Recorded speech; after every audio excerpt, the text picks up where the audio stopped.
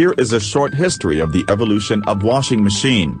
Up until the invention of washing machine, women had to hand wash their clothes and their family's clothes with a tub of water and a washboard. Initially, home washing machines were hand-powered, while commercial machines were driven by steam and belts. Now, sit back and watch to the end of this video as I show you the full history of washing machines. Also, kindly like this video and subscribe to this channel to help the channel grow.